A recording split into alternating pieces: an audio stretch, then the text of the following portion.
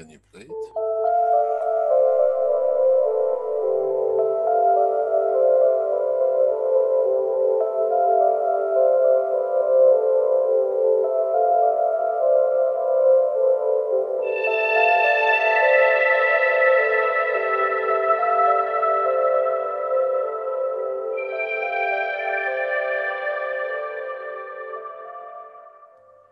It's time for change to move into the real work of the universe. And it's time to understand that we use the matter state to reach the level of understanding of the soul of the man.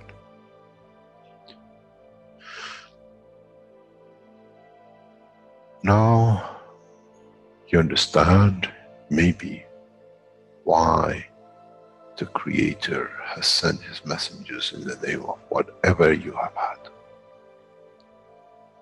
Is that they bring the ears, that it can be used when the time of the Messiah comes.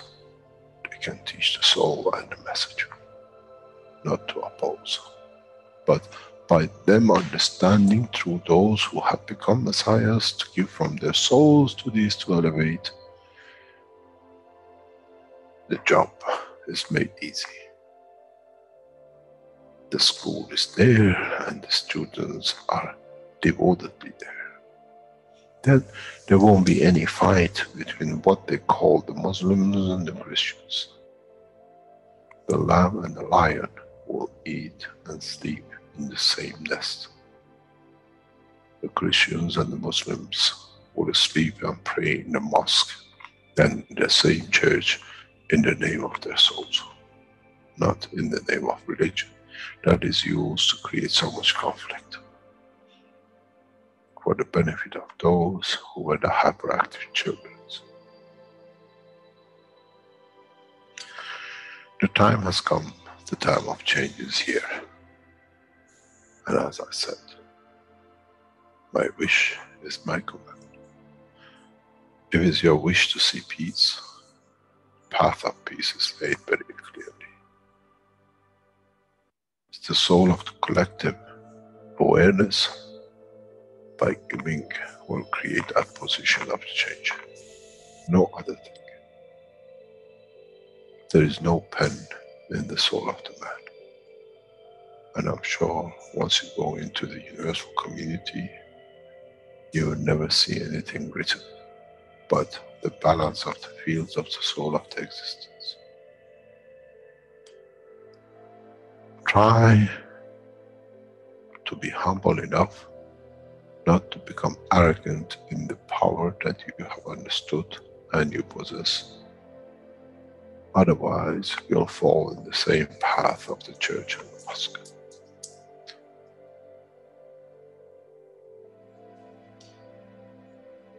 This is what we promised, and this is what we have delivered.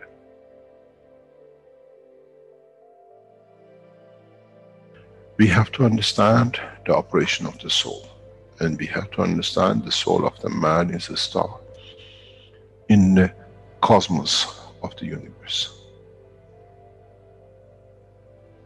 If we compare the soul of the man and many of us, 7 billion in one collection, Earth is like a galaxy with so many stars.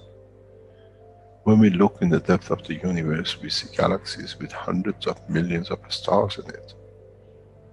So is the planet Earth. It carries 7 billion beautiful stars, which are the soul of the man. Carries with it soul of so many trillions of animals, plants, and everything else.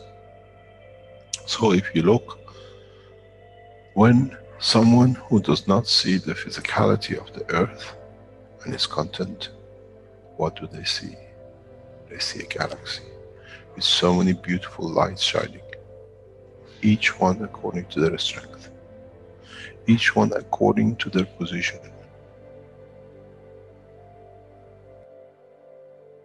An infant has a beautiful soul, so has the old man. To those who do not see the physical dimension of this planet, but they see the strength of the field, we are clusters of stars. The human race, every single soul, no one from a distance sees that's the soul of a fisherman, that's the soul of the cosmologist, that's the soul of the president.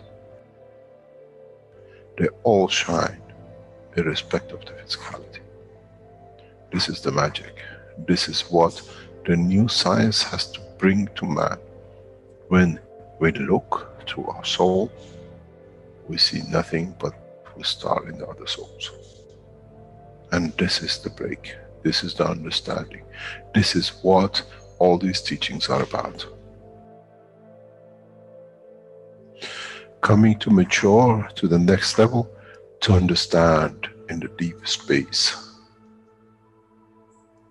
the universe is the oyster for those souls who serve. Then man is ready to go into space. Then man is ready to become part of the universal community which has been promised. I never promised you heaven. I always promised you the elevation of the man to join the family. And now you have the key. It's you who has to open the door to understand, if I can raise the soul of these people or millions of other souls, that the physical life on this planet changes, then I'm worthy to be part of the universal community. To be there to serve, to expand, to be there, to be part, that in the cycle of life of universe, I become, in being part, I become part of the totality.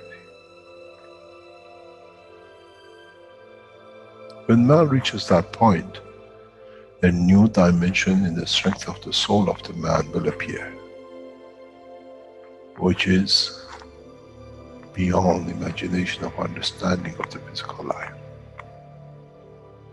It's the gate to the opening of the new life, in a new dimension, which is beyond imagination of what you might call a new beginning, a new cycle, which that cycle carries with itself the origin of the creation of life in the universe and in the universe.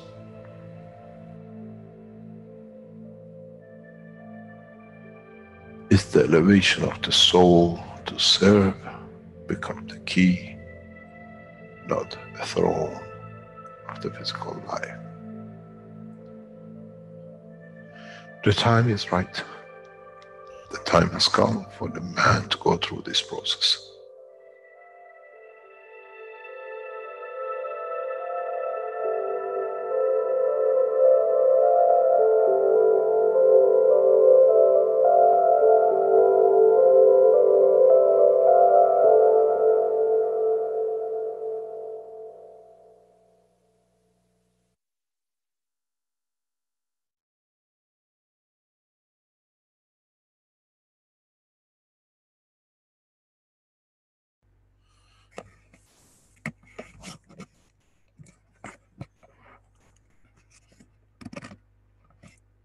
Hello, good evening everybody. I am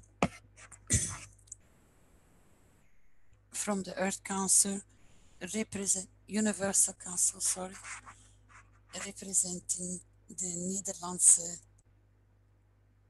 taal. Ik heb de eer om u vanavond een mooi overzicht te geven van de responsibility of the Universal Council. Is it Rick who's following the charter in pages, please? Vince. No, Flint. Or Flint. Yes, me. Sorry, Flint. Okay.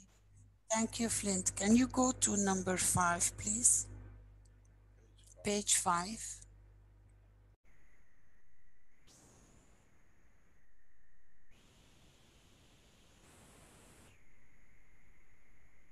the Universal Council, one planet, one race, one nation. The responsibility of the Universal Council is to guarantee that each language on earth and those of other essence of creation and from other positions in the universe which reside on earth are represented as one Universal Council member, and all languages have the same rights, equal responsibility, value and position in the Council. Can you scroll up a little bit, Flynn, please?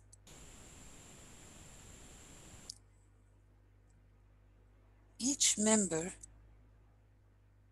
thank you, each member represents the needs and wishes of the people and entities who speak their native language, regardless of the geographical circumstances. Members of the Universal Council are here to support mankind and others on Earth and beyond, to facilitate a peaceful, prosperous future for the human race and others for harmony.